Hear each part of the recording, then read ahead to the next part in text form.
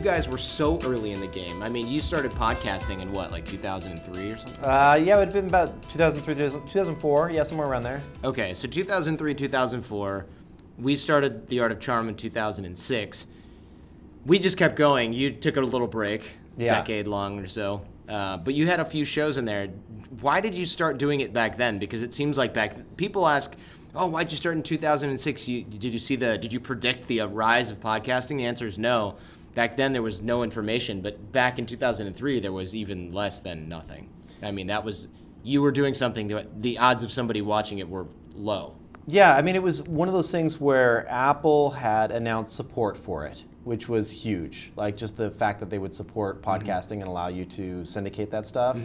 And then I remember that, well, we were doing traditional television. So we were working at Tech TV, and we're talking about, an organization of 500 plus people to run a station. Yeah. And we realized that this model is going to go away, or at least the idea that you could just turn on a camera and have two guys sitting on a couch having a conversation was for zero to, I mean, with the cost of the cameras and our time. Sure. And we did that, and people started to watch. I mean, we started getting pick up, and it ended up being, a couple 100,000 people were watching by our kind of peak, which back then those numbers were pretty impressive. Still really good to do a stream video and have a couple 100,000 people watch is huge. Yeah, and we had started bringing on sponsors back then. Squarespace was we were the first show that they actually advertised with, which was crazy. So Squarespace has been OG podcast, flooding the podcast market since 2003. A long time, yeah. Anthony, the CEO over there, he was a super nice guy and just believed in us and started backing us, and then GoDaddy did, and some of these other brands, and it it paid the bills, and it made it so that we could just do more of this. Back then, the problem was that syndicating video was extremely expensive. Like bandwidth was really pricey, so we were spending $20,000 plus a month on video bandwidth, which is crazy. Wow, and that's not even like 1080p resolution video. So we had CashFly we were using back then to syndicate all of our bandwidth, and but we started a whole network around it called Revision 3, and so that was a whole podcast network, and we had 6 or 7 different shows on there, and it was fun. I remember a long time ago, Dig Nation had done a sponsorship with Axe, or Axe had done a sponsorship for Dig Nation. That's right. And I created all the content for Axe's website that you guys were doing. It was all this dating related content and all this lifestyle related stuff. So that was my first introduction to you guys. I was like, so these guys are gonna get paid for just talking about the fact that I spent a month making this? I'm in the wrong business. Well, I appreciate you doing that. Yeah. You guys did a 30-second bump, and I'm like, that's it? I spent so much time on this. And they're like, yeah, this cost us a ton of money for them to promote. And I just went okay, I gotta get on that side of this equation. Yeah, I remember they came to us, they're like, will you use Axe body spray? And I'm like, do I have to use it at home? Or can I just use it once? Spray it on the show? Yeah. And so it was fun though. Smell-o-vision cameras. And you guys did a lot of big live shows back then. Podcasting nowadays, you don't see a lot of people doing live shows. It's starting to come back, but what was the biggest live show you did? We did one in London for Future Web Apps that was probably 4,500 people or something like that. Not bad. Yeah, it was a pretty decent little showing. Well, I want to go back to I want to bring some content to the listener, because right now they're like, great, cool, got a primer on Kevin Rose. Thanks for wasting my time, Jordan. Let's talk.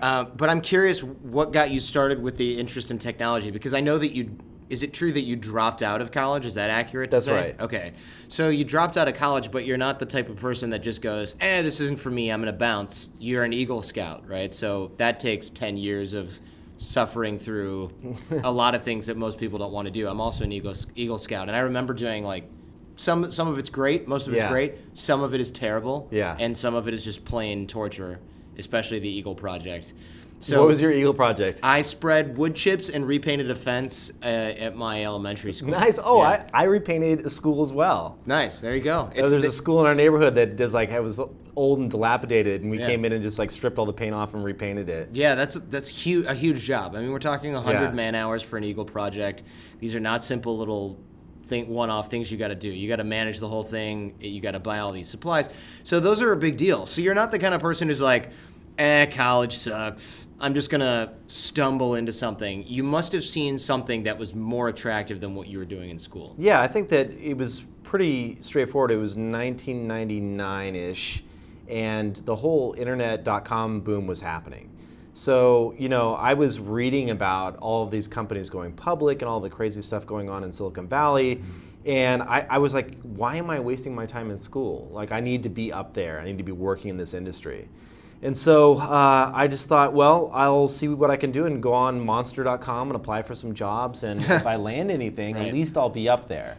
And so I landed a job and moved up here and ended up working in tech and watching all of that explode in my face. And my company that I was working at, Next Office, was selling office furniture online. Okay. And they for other startups to buy. Yeah, exactly. Yeah. So they went out of business, and that's how I ended up at Tech TV from there. But it was really just realizing that when you're sitting there and you're studying computer science and you're just bored out of your mind because your instructors are teaching you really old, antiquated, cobalt, stuff like that. It's like it was so clear to me that I could either just learn this on my own or go work in the industry and learn it along the way. So I chose to duck out, and I figured I could always go back to school if I needed to. Yeah, you can. I wonder, though, what would you tell somebody who's in school right now who's like, I'm going to drop out because cryptocurrency, you know, or something like that? How do you know if what you're doing is going to take you in a useful direction, or if you're just being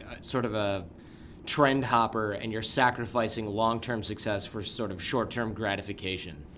Yeah, you know, this is a really tough question because it really varies from person to person and idea to idea. And I feel like I meet a lot of entrepreneurs because part of what I do during my day job is to invest in technologists and people that are starting new companies.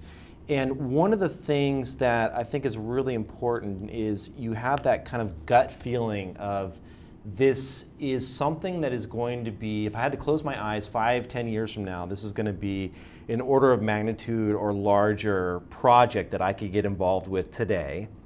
And it has to be driving you so hard that you're willing to give up that other thing, or you're willing to set that aside for a while. And so you really shouldn't be looking for validation from someone else. That's when I get worried, when someone comes to me and they say like, oh, I kind of think I should do this. Like, what do you think? Like looking for that external validation from someone before they go and start something.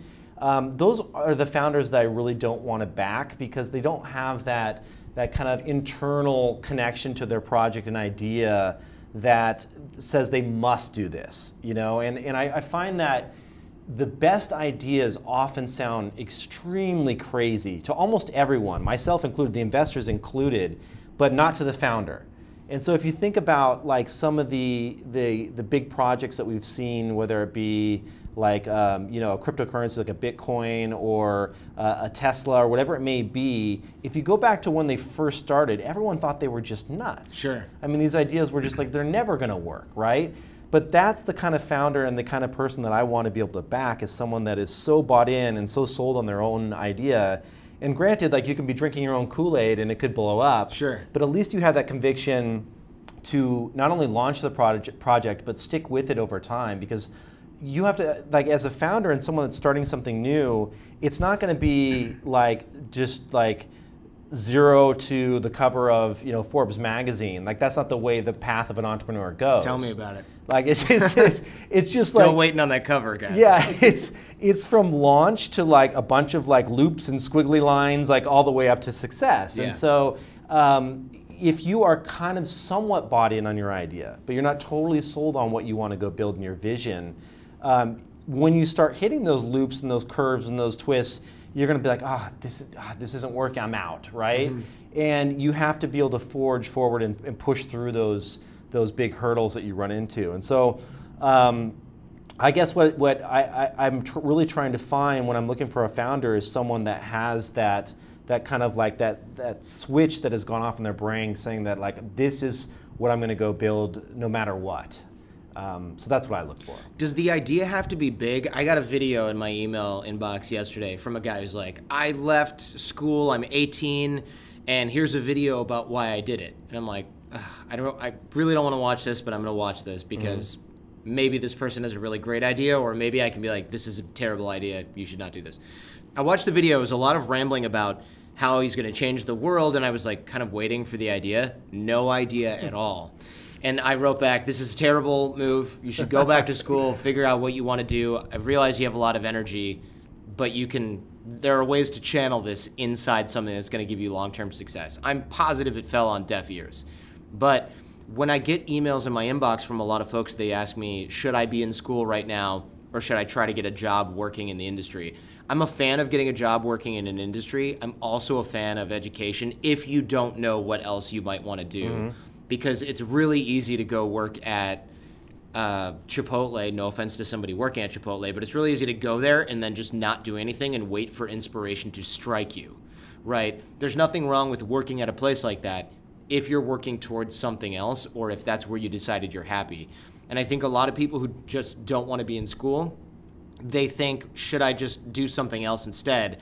And I don't know, what do you think about that, looking back on somebody, 2020 hindsight? Your leap from school was a good move, but you at some level have to realize that most people who leave school, or a certain percentage of people who leave school, they're not doing it for the right reasons. So the founders that you back are convicted about a specific idea. Right. What if you're just convinced that school isn't for you? Where do you stand on something like that? What can someone do if they know school isn't for them, but they don't have a killer startup idea in a technology sphere? Well, it's hard when you don't know exactly what your idea is going to be. I would say that for me, I would want to do a little exercise with that person, where you list out like your ideal career and then your backup career. So you have like kind of both out there, because most likely you're not going to stick with that first initial ideal career.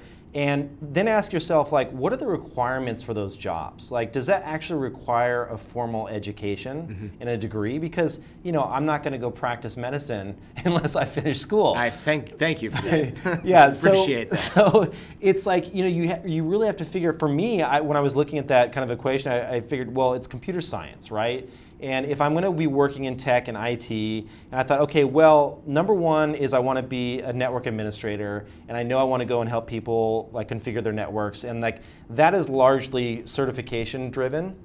And so for me, I was like, okay, I can just go out and get these certifications, and I'll be a-okay. I'll be able to make that $75,000 to $100,000 a year over time.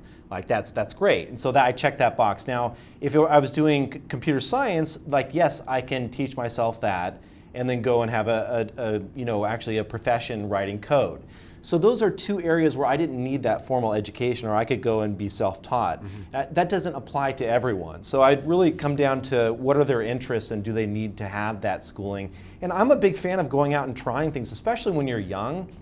You can always go back to school, and you know, failure teaches you so much. Like I've probably, out of all the startups I've done, which has been, you know, probably a half dozen or more, like 2 of them have had successful exits. The rest have all failed.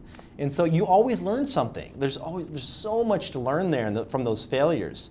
Those failures, I think, are kind of a badge of honor. I don't look at them as, I used to get, you know, really depressed and think like, oh, failure is like, it's so embarrassing. Yeah, and like, sure. And I think that, you know, it's just, failure is really just admitting that you've learned something at the end of the day. That's all it is you've said, like, I went and tried something, it didn't work out, and now I've learned something, and well, I'm going to take that forward into the next thing that I attempt.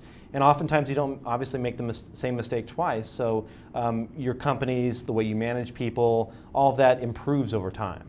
Were you surprised by any of your failures and as well by your successes, or was it kind of like, okay, these, looking back, were clearly not going to work at all?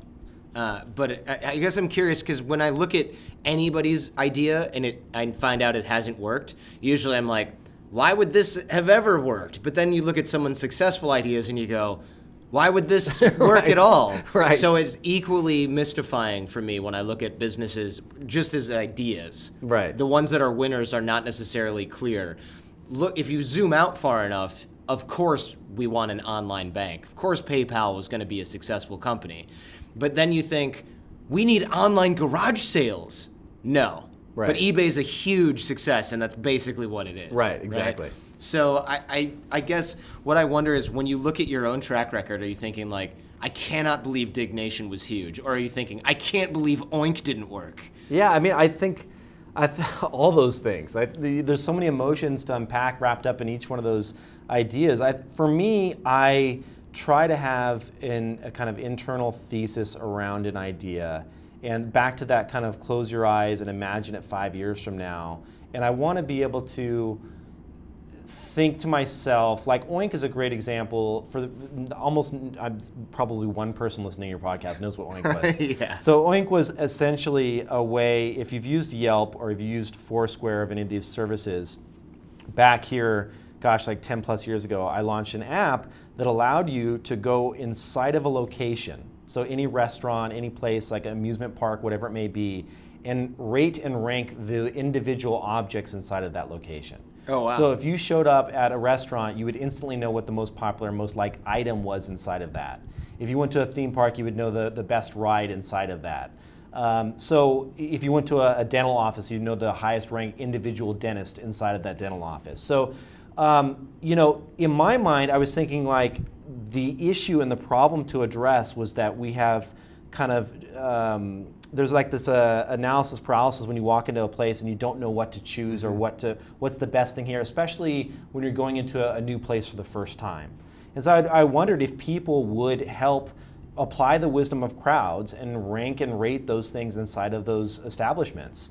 And so, it really didn't work. Yeah. I mean, it worked in that there was a very small, dedicated, hardcore group of people, myself included, that really enjoyed doing that. Mm-hmm. But that's in the order of several, 10, 20,000 people. It wasn't hundreds of thousands or millions of people. Yeah. So, you try an idea like that, you see if it has traction, and then you have to be ready to kill it off and say, this isn't working. We've tried all of the features that we wanted to try that we thought were going to work, and let's kill it off and move on to something else. And that's what we did.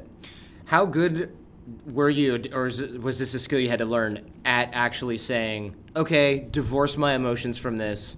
This isn't working, and I can't sit here and blame other people for that? Because I feel like me not having had to wrap up a company, my gut instinct, my emotional instinct, and I realize this isn't productive or mature or whatever, but I would be like, this can't be my fault. I've got to figure out who in the marketing department screwed this up, or where someone else went wrong, or no, we're going to keep doing it because I can't lose. I would go through all of those phases. Yeah. Absolutely. I think that it's really easy to try and place blame on other folks and other individuals. Mm-hmm. But ultimately, as the creator of a project or founder of a project, you're the one that's making these hires. So it all flows back up to the top. Yeah.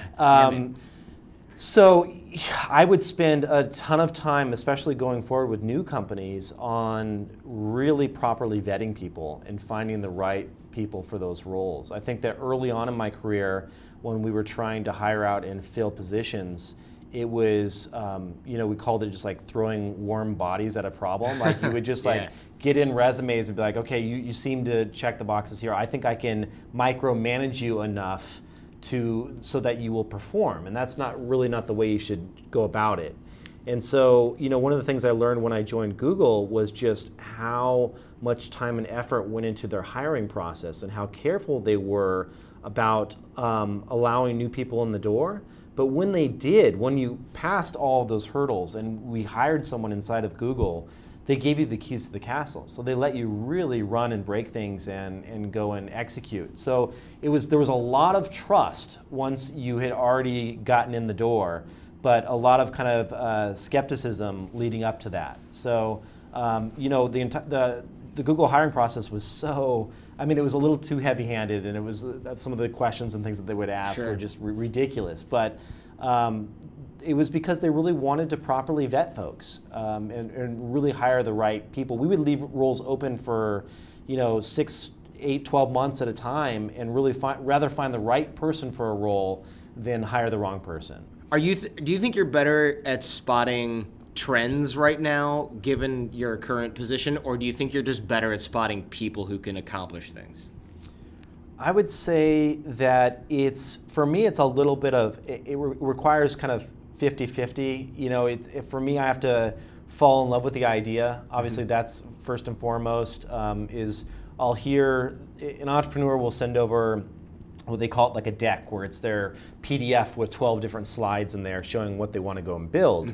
And if I'm hooked on that idea or that concept, then I want to go meet the founders for coffee. And then the second hurdle is sitting down with them and getting really excited about the team that they've put together and believing that that's the team that can go and accomplish this big idea.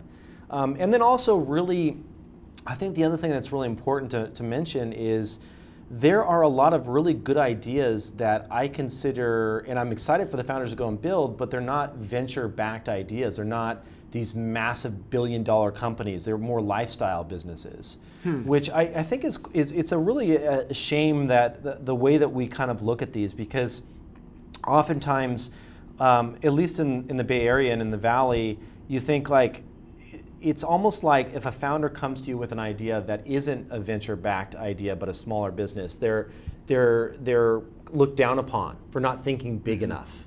And really, that's such a Western way of thinking. It just really bothers me.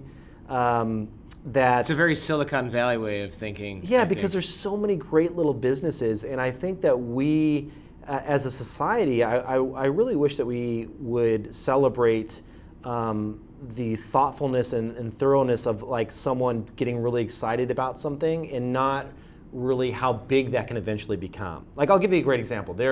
Last time I was in Tokyo, I went to this little coffee shop, and this gentleman, probably in his late 70s, early 80s, wears a little tie, and it probably seats like 10 people.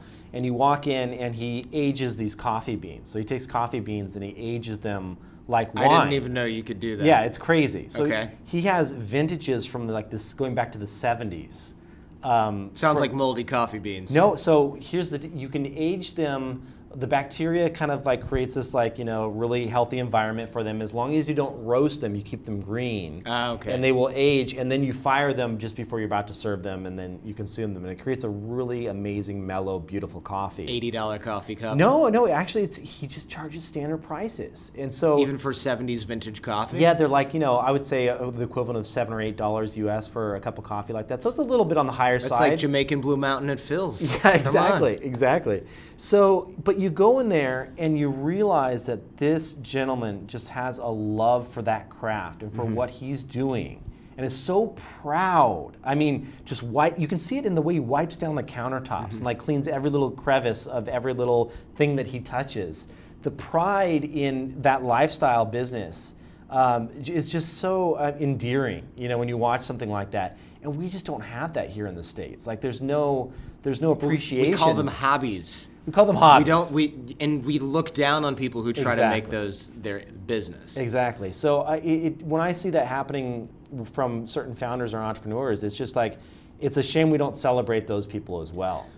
Hey, look, I agree. I think creative pursuits are worthwhile, and it's something I had to learn by doing it. It took me 10 years to realize this was a creative pursuit in the first place.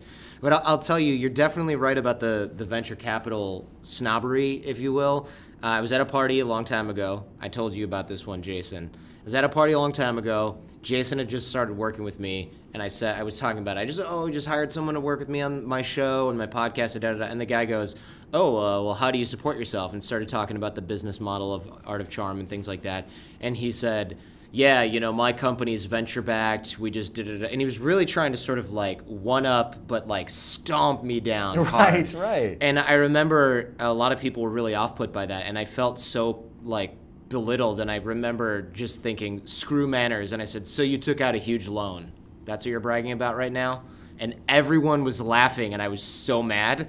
But I was like, oh, I just want to zing this guy, right? Because it was, so what? You took out a big loan. So someone else owns your business now. Like, I remember just thinking, what are you bragging about? Other people think your idea is good. Other people like this too. They download it, right? So they're putting their time into it. So there is a snobbery there, but at the end of the day, what you're saying is other people believe in your idea, so they gave you a big loan. So it's really not, and I know I'm talking to the wrong person about this, or maybe the right one, because this is your job, but I think there is an overemphasis placed on the amount of money you can borrow.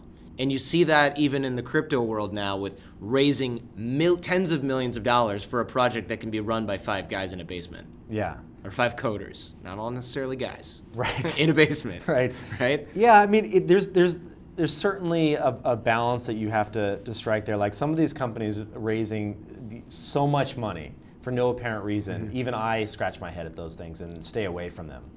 But there's other businesses that truly do need the money to really go and scale. A lot of these big ideas are very capital intensive. Like you talk about, creating a production facility at Tesla, or scaling out what Peloton is doing or what Fitbit did. These are some of the companies that we've kind of worked with in the past, and it's like you need to have a lot of infrastructure in place to make those a reality. And so venture funding in those cases actually does make sense. It makes it possible instead of impossible. Right, exactly. I totally understand that. When you say that you look at founders to see if the founder's the person who's got the conviction for the idea, and you look at the team to see if they can accomplish it, what are you looking for? Because a lot of founders think, oh, I just need a really good idea, which you sort of covered is not true. You just need an idea, but you also need the team. But how do you know if this is a team that can do it? It can't just be about enthusiasm, because everybody that walks into your office is probably enthusiastic. Everybody on Shark Tank looks pretty convinced, but they're not necessarily capable. What are you evaluating? Well, I think that first and foremost is to make sure that the idea isn't a slight iteration of something that already exists today.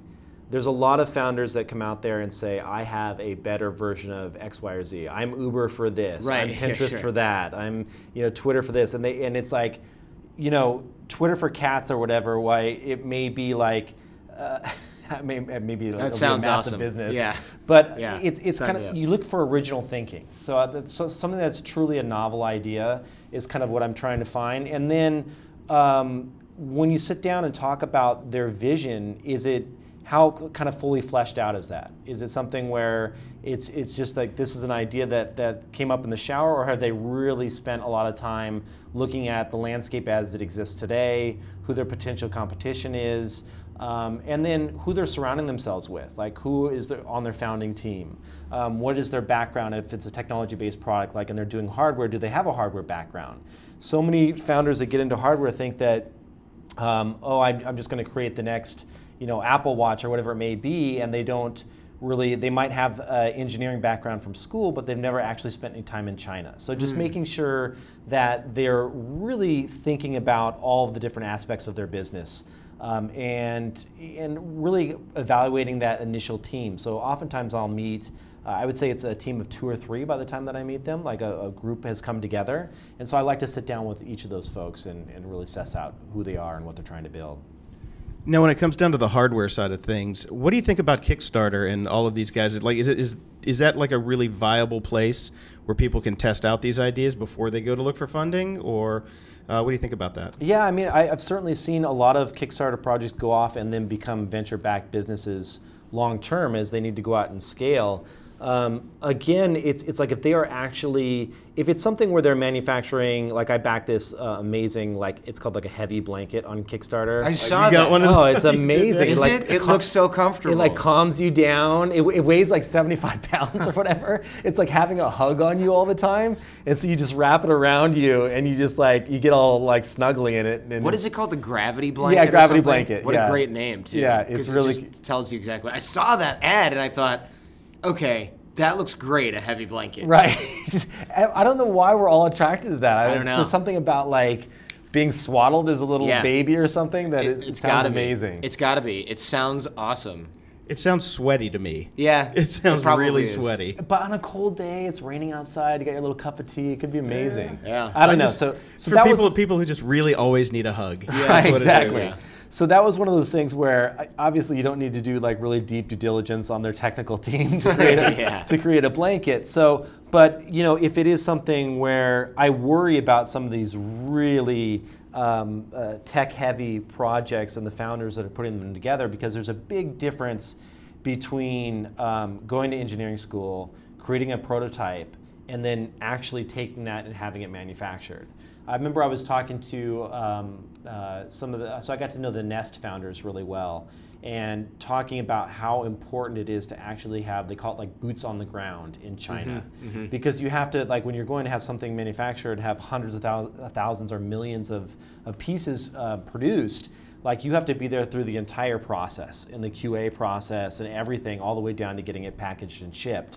And if you don't, like the quality and making sure that every little, things can break, things can fall through the cracks, and you don't want to ship something that's going to catch on fire. Sure. So it's I worry about a lot of those, not in terms of producing hundreds of units, because that's pretty easy to do, but when they start really scaling up, making sure they have the right team in place. Yeah, because supply chains are hard. Yes, it turns out. absolutely. That's why 99% of Kickstarters don't ship. Yeah. That's right. So it seems like if you're doing hardware, going straight to VC seems like I would never take anybody that hasn't actually tried to do it at some point on Kickstarter, because Right. it's like, A, you can test your ideas to see if they work, and B, you can get that supply chain experience if Right. you haven't had it, because nobody ships on time. Right. And the first iteration is always not what you think it's going to be. Like, I've got a Giro suitcase that was Kickstarted Yes, by... that's the one with the charger built in and stuff? It's got a charger, but it's got the big giant wheels on it, Yeah. which is the big thing.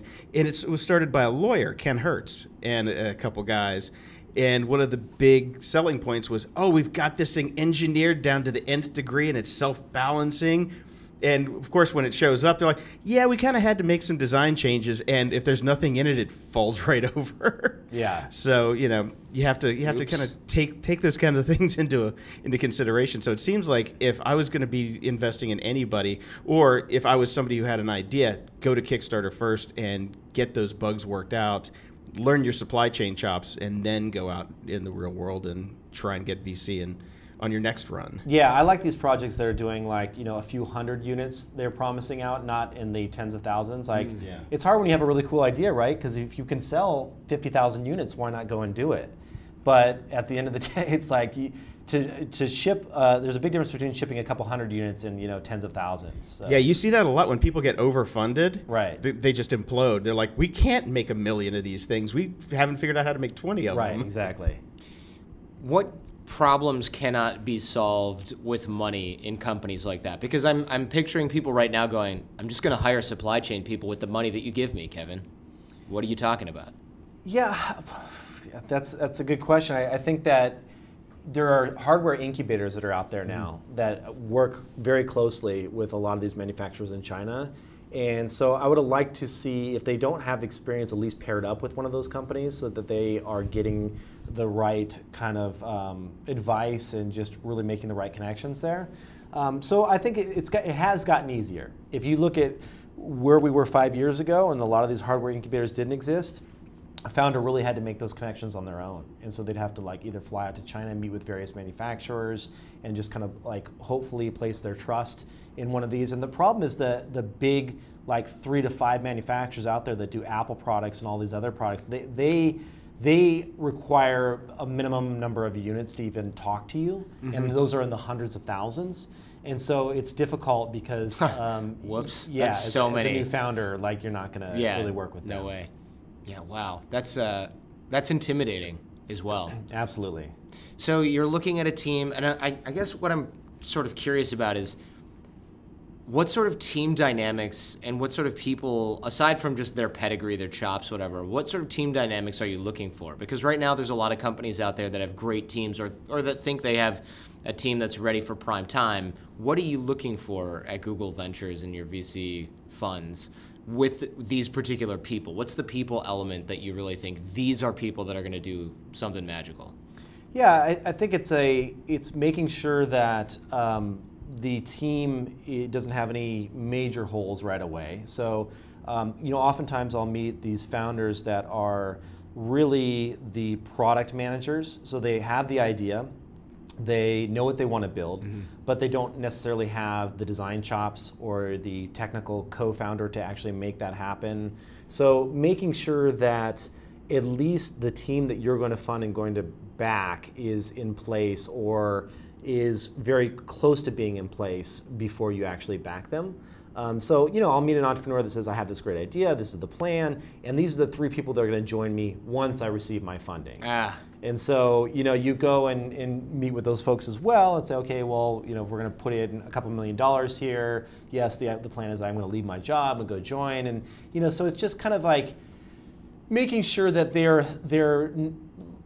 don't have any blind spots, and then they've really thought through who they're going to need for this initial version. Because you typically try to fund someone to a first V1.0 of their product, so they can actually launch something. Or go have enough of a prototype ready so that they can go out and raise another round of funding. And so I'm kind of just making sure that they've thought that through properly. It sounds like a lot of responsibility. I don't know if I'd want that kind of responsibility for all that money. To go and start your own company? No, I mean, of course. right I'm doing it right now. I just mean for other people. I don't know if I consider myself a decent judge of character, but I don't know if I don't know about that. You hired me. That's true. See? It's already falling apart right in front of you. It's falling apart right in front of you. To write a couple, because you're going to write checks that are for companies that are not going to do well. Oh, of course. The majority of them will fail. Right. And you just kind of have to accept that a lot of the money you give away is you could light it on fire, and it would be equally well spent. That's right. Yeah. And I think that's fine. I mean, that's the process that you go through is you back these founders and you want them to be empowered to take massive risk. And so, you're not backing them to be conservative and go off and build just like a hobby. It's really like, especially in the venture capital game, it's how can I build something that's going to change the world and affect, tens of millions of people. And so if that's the case, you kind of want them to go out swinging for the fences. And so when they do that, they're going to, I hate using baseball analogies. Yeah. They're We're all athletes here. It's fine. No, but really, they're just going to. A lot of them, most of them are going to fail. But every once in a while, you're going to have one that turns into the next Google or whatever it may be, and those repay and make up the difference. Of course, yeah, the standard sort of VC model. So, what are you most excited about now, being neck deep in tech trends all day and looking at things from the inside? Everybody's crazy about cryptocurrency and things like that. Yeah. What are you seeing that you're excited about besides the new Roadster? The new Roadster does look awesome. Honestly, what I'm excited about and what I put a lot of focus into has been less on the idea side. I mean, don't get me wrong, I am really excited about cryptocurrency, and we could go deep on that. Yeah, that's not sure that your audience probably would really, another show. Yeah, another show. But honestly, it's my big focus over the last kind of year plus, especially in working with founders, has been trying to help founders find a decent work-life balance and spend less time in the office and less time working on their companies, but when they do spend time focused working on their businesses, to have that be more productive time. And so really encouraging founders to get off their phones, to have a real relationship with their significant others, and really disconnect from technology. And so that's kind of been my focus in creating a meditation app, and I realized personally that having gone through all these businesses, like I just burnt myself out, and I really got into a bad place and wasn't productive in doing so. And so how can I help these oftentimes very young entrepreneurs like not go down that same path of late nights, Red Bulls, pizza, and that like win at all costs, and really just encourage them to be thoughtful about how they treat their employees and how they treat themselves in their own bodies. How did you know you were getting burned out? Well, I think that there's the standard, I'm not sleeping as much, I have anxiety about my business, like just that stuff creeps up on you. I think that when you're in your 20s and early 30s, it's really easy to power through a lot of that stuff. Oh yeah. And I just realized that my brain was starting to really get a lot more fragmented. I would find myself like having a tab open on an email that I didn't hit send on, even though I should have sent it like 6 hours ago. Oh no. Or like, you'd have like 100 tabs open, and I was realizing that distraction was really causing me to spread myself so thin in a bunch of different directions, and to get back into that mode or that mindset of doing that one task would take, there's like a penalty you pay. Switching costs, I think is what they call exactly. it. Yeah. And so the second you allow yourself to be bombarded with all these different notifications, you'll find that you're bouncing back and forth between all these different things, and you're not really that productive. So how can we limit that? How can we really force people to use less tabs, to really kind of silo the things that they're working on so they can be more productive? and then applying that to their businesses so that they're rewarding quality of life outside of work and not just the work that they're doing. Is there a way for us to spot burnout? Is it just because a lot of people go, well, I'm forgetful, I'm always like that. I mean, looking back at your own burnout, what was the indicator that this was a long time coming? Well, I think that for me, it's really slow. It kind of builds over time. Mm-hmm. So there was no like one morning where I woke up and I was like, wow, I'm just feeling burnt out. It was kind of a little bit more anxiety and anxiousness around getting things done. And I remember that when you're in a startup mode, you think that you're never going fast enough. And so there's this constant waking up and like, God, I need to get this done, and we need to ship this product, and this needs to be out on Friday. And there's never any satisfaction that can take place at that point because you're always on to the next thing and looking towards that next release or the next bug fix or whatever you need to get out there. And so it was kind of like just reframing my expectations and realizing that this is more of a marathon and not so much that kind of like daily sprint, and really taking the time to force myself to create these hard breaks in my day. And so once I could do that, I realized I was feeling a lot more at ease and a lot more comfortable. So if I could force myself to do, let's say, a breathing exercise halfway through my day, or force myself to only check email during these 2 periods during the day, in the morning and then in the afternoon, and have that on my calendar, and never go into email at any other time. Force myself to install an extension on my browser that only allows me to open 4 tabs. You're one of those guys, huh? Just tons of tabs all the time? I mean, you get down, especially in being in tech news, and all of a sudden I find myself, 10 tabs deep on tech news, 5 tabs deep on CNN and other stuff that's going on with the world right now. And it's just like nothing's happening but checking those things. So just being a lot more thoughtful about how I splice those in to break up my day. And then all of a sudden you realize that in taking those breaks, the anxiety comes down and you can just have a little bit more time to be thoughtful about how you're thinking through your problems so you're not so rushed. And life just gets a little bit easier at that point. The app is called Oak. It's available now, and is it for your phone only, or is this something that you've got on your, I noticed you're wearing 2 wearables, so you clearly are into, why do you have 2 wearables on? Oh man, we could go deep on this. Yeah, so, what's going on here, Mr. Disconnected? Yeah, well, each wrist is occupied right that's now. Right. So the Apple Watch with the LTE, the new Apple Watch, is on my left wrist, and that is primarily for, I use it for a bunch of different stuff, like in terms of turning on my lights in my house on and off, or unlocking my computer, Apple Pay, things like that. But the neat little hack that I have here is because it is connected to the internet. Well, first of all, the number one thing you can do with the Apple Watch is turn off all notifications, because those are just distractions. Those are the worst type of distractions because they buzz your wrist and you look down and you have a new text that comes in or whatever it may be. And so I turned everything off there, and number one, your battery life just goes through the roof. So they quote these things at like having like 1 day battery life. If you turn all that stuff off, it's like 2.5 days. Yeah, It's magical. So the nice thing about this is I can leave my phone at home now. So one of the main things that I'm sure probably everybody notices out there is you find yourself like heads down in your phone all the time.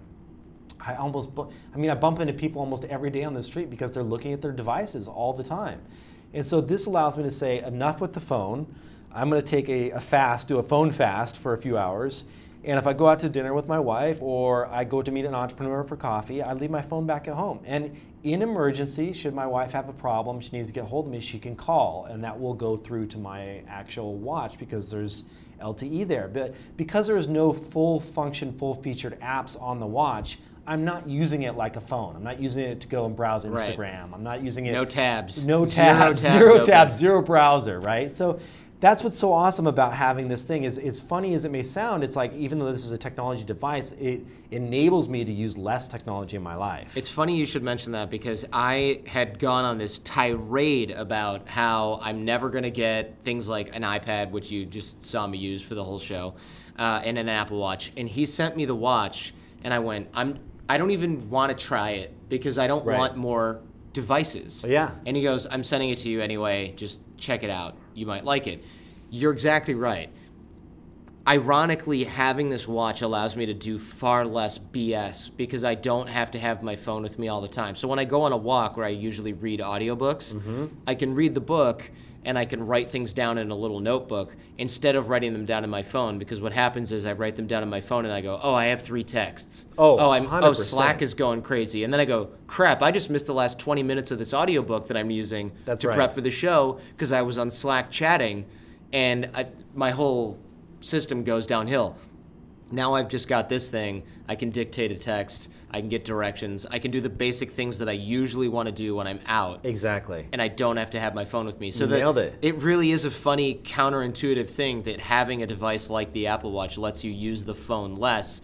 And I know a lot of people are just like, you guys are so device dependent. You have to have all those things. But there is a reality that you've got a young baby at home. You can't just be like, I'm going to go away for the weekend with no point of contact. That's right. It's just unrealistic at this point. And if you own a business, you probably also can't do that. Right. So I know there's somebody out there chuckling to themselves about how we're tethered to these electronic devices, but it's our reality in this particular space and at this point in your life especially. Yeah.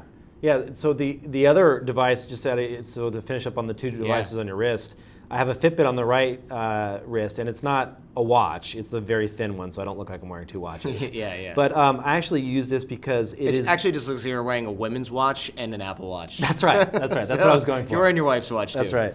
So this one actually is the only device that will work and do heart rate in a high temperature sauna. So I do these extreme high temperature saunas a few times a week, and this is to ensure that my heart rate doesn't go over. I do a lot of the body hacking stuff as well. Clearly. So this is to make sure that my heart rate doesn't go over 125 or so, and then I know to get out of the sauna when it's that high. Now, why are you wearing it when you're not in a sauna? I just like to have all the analytics. I'm super geeky when it comes to all the body hacking stuff. Like I don't have it in today, but I typically wear a continuous glucose monitor. Oh, that's injected like you into What? Hang on. You wear something that is shunted into you all the day? Oh yeah, I have to stick this little syringe thing that injects a monitor into my belly fat, and then it will show my glucose levels in real time on my Apple Watch on the main display. What? Yeah, so I can test out how different types of refined carbohydrates impact my glucose level, and then also how quickly I dispose of glucose, which is important. Yeah, it's like insulin resistance type of stuff. Yeah, I don't have diabetes or anything like that, but it is certainly like they've shown that in terms of like longevity and cancers and things like that, you shouldn't have elevated glucose for long periods of time. And so one of the things that I had issues with a while ago was disposal of glucose out of my blood.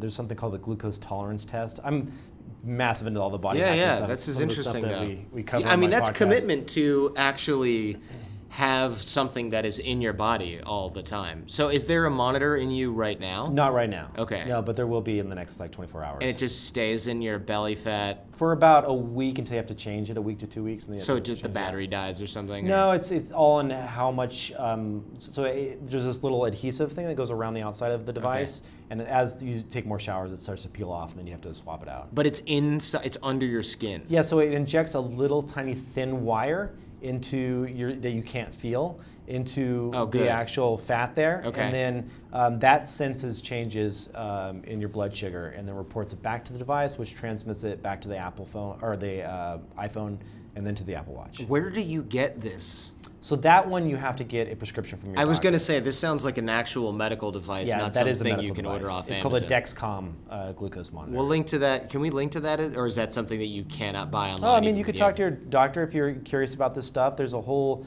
actually, Wired is calling me today to talk about it because there's a whole movement right now of people that do continuous glucose monitoring all the time. Wow.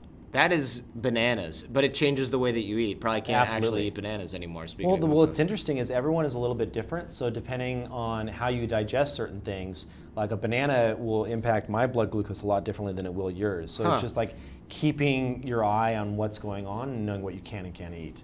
If you could keep that thing injected into you 24/7 for the rest of your life, would you do it? Well, I mean, there's rumors that Apple is working on getting this data via LED. So that's the hope, is that we'll eventually be able to get at your glucose levels with a non-invasive version of this. So we'll see if they can develop it. But yeah, I would absolutely do it. I think it's fascinating to see how certain things. I mean, there's a whole, like, if you go to bed with elevated glucose levels, you kind of lock in your glucose overnight, which is not good. No, that's leads interesting. to inflammation, a bunch of other things. And so it's just like monitoring all that stuff and knowing when you're doing bad habits, I think is important. You obviously have kind of an extreme personality. Eagle Scout, drop out of school, start a bunch of companies, injecting a wire into your belly to monitor glucose constantly. That obviously plays some role in your success as a founder, just diving in and then going to like the nth degree. Absolutely. In a certain area. Do you think that's a requirement for a founder to have, or do you think that it's just a requirement or just a thing that some founders have? I think it is a requirement for people. If you think of anyone that is really passionate about what they do, they tend to go all in and really care about every little minute detail. It's also important to be able to let that go and entrust other people to care about that for you, just because you can't personally scale forever. Tell me about it. But you know, when I'm launching a new app, like I instrument every little facet of that app so I can understand what people are doing with it, where they're peeling off, why they're coming back, when they're coming back, because that's how you can really help prune and tune the things that you create to make them more useful for a wider audience. And I think that when I meet a founder, whether it's extreme aging of coffee beans or someone creating the next social app, it's like you want to look for that depth there and that curiosity about their one particular thing that they're into. Do you think everybody has that? And absolutely. Yeah. I think everyone can find that. And that's the beautiful thing about like living and creating new projects is they don't have to be massive businesses. Like I really love that about all aspects of life. Like for me, I'm getting into like beekeeping now. That's like my wife is a beekeeper. Are you serious? Yeah, we have bees. Are you? Well, we need to have a bee chat. Yeah, there's a picture of us. We were I think I've told this on the show. I'm not sure. We went to go get a hive from her friend, and we duct taped it shut. Okay, this is a hive full of bees that are now being moved. Okay, we put them in the back of our car, and I'm like, I'm keeping the bee suit on because even though it's in the trunk of the car, if anything happens, we're gonna have a car full of bees, angry bees. Okay, so but then I thought, man, I'm in a beekeeper suit. We're both in a beekeeper suit. They look like hazmat suits. You're driving around with this. We're driving around. If we see a cop, we're gonna get pulled over, and then we're gonna have to be like, officer, don't open the trunk. Right. It's not gonna work. So she says, look, we've seen a cop like 3 times in our whole time living here. We're not going to see any police. We saw like 7 cops on the way home. You didn't get pulled over? No, we didn't. No, but I'm thinking like, oh, look at the ground, look at your phone. And I realized it doesn't matter. I'm wearing a hat that goes all the way around my head and a big white suit, with like elbow and knee pad kind of things built into it. And we're driving this car. And we put this beehive in my brother-in-law's backyard, and then she set up a nest cam. Speaking of nest, to view the entrance 24/7. Yeah, my wife is obsessed with bees. So I have a buddy that believes that the bee stings are actually good for you. Have you heard about these people? Absolutely. People with like arthritis go and get bee stings. So he just goes no suit, and he'll just let them like sting him, and he just like considers it part of the process. And so walks up to the hive, 7 or 8 different bites, peels them off, throws them down, thanks them for their contribution to the universe. Yeah, because they die after that. He's super hippie like that. Dang. But it's hardcore. Not even a helmet? Not there. Nothing. Just walks up. Dang. Yeah. Oh, that's a lot of bee stings to have. That's a great photo. Jason just showed me the photo. Oh of you yeah, guys. that's us throwing a beehive in the trunk of the car. That's awesome. Yeah, we're huge nerds if you haven't figured it. Well, we're in good company right now. Absolutely. Yeah. So you saying you were getting into beekeeping because you're finding new passions and uncovering you just find things. a passion and you go really deep on it. I just love doing that. I think that's kind of like when you meet fellow geeks and entrepreneurs that are really into their businesses, they tend to be these people that obsess over the details and obsess over things and just really geek out on it. And I'm sure that's the case with you with everything that you do. And I think that that's the trait that I look for. And you think that if I'm thinking I want to start a business or I don't want to do the job I'm doing right now, I have to find a passion where I'm so obsessed with it that it goes really deep and all-encompassing, or maybe it's not the right idea? Exactly. Oh, wow. That's interesting, because I think a lot of folks think, I don't have passion about anything, so I'm in trouble. And other people might say, well, you just have to be interested in it enough to run a business, and then you can do other things with your life. But it sounds like you really believe that you're going to find some idea that you're so into. Well, I mean, that's if you have that spirit of wanting to be an entrepreneur. I think that there's a lot of people, I mean, really, I find that for me, like, happiness is really, are you growing in who you are and what you're doing, and also, does your reality meet like your plan in your head for who you are and what you want to be? And so I have a great example. A buddy of mine does customer service, and I'm not going to go into the company, but it's a big tech startup out here, and doesn't make a ton of money, but makes enough to get by. And he basically goes home, plays his Xbox, has a wonderful wife, and that matches his expectations for what he wants out of life, and he absolutely loves his job. He never wants to be a founder or an entrepreneur, but that's what he enjoys, helping people. And I think that, like, I've met so many people that are like that, and that's great. You don't necessarily have to be a founder or an entrepreneur or start something new. You can work for someone else and find something that you're passionate about, and that could be like your contribution. I think that's useful advice, because I think right now there's a lot of pressure for people to, everyone wants to be the lead singer. Nobody wants to be the backup, backup guitarist guy who's like in the shadows. Keyboard player or something. The keyboard player. Exactly. Podcast producer. Yeah, nobody wants to be the podcast producer. But you have to find people that love doing that, and for anything, and they're equally important. And I think there's a lot of pressure for people right now, especially young males, maybe especially, all want to start some sort of, insert buzzword, tech buzzword, cryptocurrency app. They all want to do that instead of working anywhere else. And I think for me, looking back right now, if I had to do it all over again, I would want to be someone's assistant for a long time, some high performer's assistant, because that's the best way to learn stuff, learn high-performing habits and things like that. And I think the best way to learn tech is to be right up against it.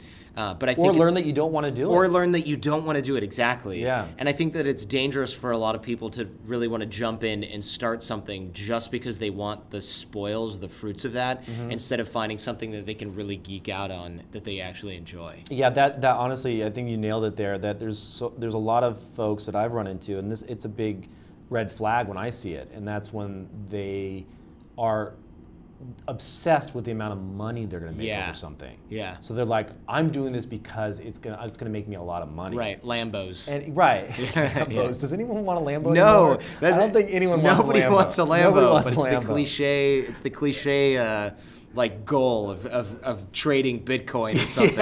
Yeah, this is my Lambo shot. That's right. Please don't buy a Lambo. Yeah, nobody buy a Lambo. But I think that's just like, the reality is, even if you're just a little bit successful, and you're not going to be happy. Like, that's not going to really like do it for you. So if you turn out creating a business or a startup that makes a few $100,000 a year, you're going to want to bounce and leave it and bail on everything. And you're not going to find any happiness there. So the focus really should be about the love and passion for the idea first. And if the money comes, that's great. But it really should be about, are you happy and satisfied if this idea works, but you don't make a lot of money? Well, I spent 22 years in tech thinking it was all about the money, and I was waiting for that big payday, And then I was working for Jordan as payday. Well, I was the tech guy. I was, running all the tech, running the servers and all that. But at night, we would get on the phone and geek the hell out about podcasts and talk about microphones and all this stuff. And turns out, I make a lot less money in podcasting, but I am 1,000 times happier. Yeah. And it's way more fun. So, I traded the big payday for what I'm, really passionate about now. And it took 20 years. So, I would prefer that people do it a lot faster. Yeah. Don't keep grabbing for that golden ring if you're miserable, because I was miserable in tech. Yeah. And in podcasting, I'm happy as a pig in what. It's funny is I've never told you this, but having known you for a really long time, I can certainly see it. I can see the change. I can see the difference. Because, really? Oh, 100%, dude. When I see you send me photos of the different podcasts that you edit, and you have those up on your wall, and like, you're proud of those because it's your work. You're the great work that you're doing, and it's just so cool to see you happy and passionate about something that you love, which is cool. awesome. Speaking of passion projects, tell us about Oak. We got cut off because I wanted to make fun of your wearable habit, but Oak is for, tell us what it's about and what it's for. Yeah, Oak is kind of this crazy mixture of me being into like all the body hacking stuff, but also into meditation. So what we did that's really kind of crazy different, one, we wanted to just like teach meditation and not have it be prescriptive. There's a lot of great meditation apps out there that are prescriptive. Kind of what I was going to say is there's a lot of these already. Oh no, they're great. I mean, if you want to go and you have a fear of flying or anxiety or depression, there's a bunch of them that are Headspace and Calm. These are great apps that I've used for a long time. Oak is not that. We are very traditional meditation techniques, and our goal is to train people and then get them not to do guided meditations. We want to set them free and just have them do a standard meditation timer so they can meditate on their own. Like, you don't really go and see monks sitting in the mountains using apps to meditate, right? They're trained up, and then they... I rarely go to the mountains for my meditation anymore. Yeah.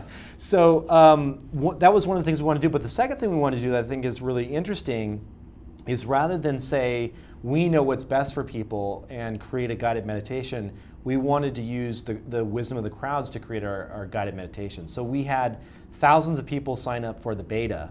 And what they did is they were presented with these different surveys if they ended a meditation early or post-meditation, and they would give us feedback on all the different points of the meditation. And so we did hundreds and hundreds of iterations to the meditation in terms of the sound and pacing of the meditation, the words that we were using to describe certain things in the meditation. And so we made all these edits, and eventually came out, once we got above a certain threshold of, we had them rated between a 1 and 10 of how much they enjoyed the meditation. Once we got above an 8, which was hundreds of modifications later, then we released the actual meditations out to the world. So it's basically a guided meditation app where you can come in and do up to 30-minute guided meditations with male or female instructor. And then once you're ready, you can go and meditate on your own with just a good timer. The next thing that we're doing, well, I should say 2 more things. One, we have breathing exercises that are in there as well. I use those. Those were interesting. Tell us about those. Yeah, so I mean, one of the things that's really powerful is these types of breathing exercises, that the pranayama kind of yogic breathing that we put in there. So if you don't have time to do a meditation, you can just go in there and do a quick breathing exercise, and we guide you through all of that, and then track like your streak so we can see how many consecutive you've done in a week or in a month. And so that's one piece of it. But the real cool piece going forward, and what we're working on now, is tying in heart rate data and heart rate variability to your meditations and your breathing exercises. Nice. So we want to be the kind of the quantified self version of meditation, so that when you come in this next release, once we get it out there, you'll be able to use your Apple Watch or your Fitbit or others, and we'll show you how your heart rate variability is improving over time as you're using it to meditate. So you can imagine like hooking in like all of these different wearables out there and like seeing a little graph of your data over time, kind of like you would a Fitbit app or something like that with sleep data. We want to do that with meditation. And yeah, it's just something that we're decided to build and give away for free. So it's there's no paid upgrades or anything like that. It's just like an app for people to enjoy. So it's called Oak. It'll be linked up in the show notes. You also have a podcast, which you should talk about. Yeah, it's called The Kevin Rose Show, and essentially I interview pretty much anyone that is a top performer. I had like someone on there talking about Bitcoin last week. I had Tim Ferriss on the time before that. And I try and really get at all these different types of body hacks or life hacks and how to improve your life. So really trying to find little tidbits and information that people can use in their own daily life. It's a relatively new podcast. We have 16 episodes out right now. But yeah, it's been a fun thing to have on some of these top performers and tease out what they're really passionate about, what they're good at. The Kevin Rose Show, easy to remember because it's your name, and that'll be linked up in the show notes as well. Perfect. All right, so there we go. Awesome. Perfect. Thanks, guys.